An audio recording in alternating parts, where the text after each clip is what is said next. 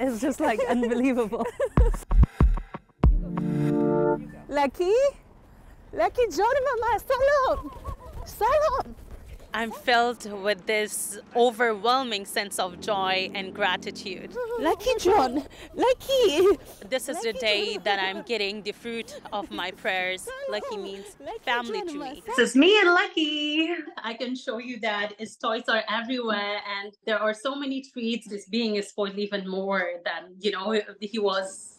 So everybody loves him here now. He's still thinking that he's still a puppy without, recognizing his size, how big he became. He just wants to sometimes sit on our lap. This is the feeling that I have, at the moment after holding him, my beautiful dog in my arms after long years of separation cannot be expressed in words.